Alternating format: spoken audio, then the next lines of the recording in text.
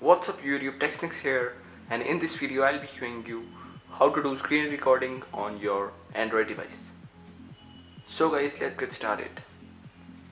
So for this, first of all, go to Play Store and from here download AZ Screen Recorder.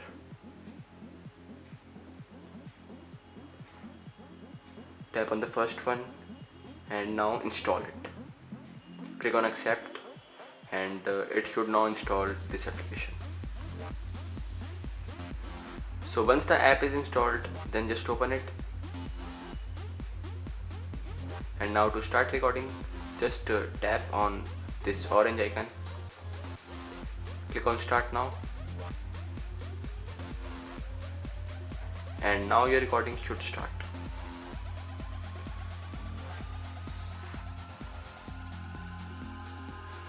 So to stop the recording, just scroll down and tap on stop. Now let me show you the recording.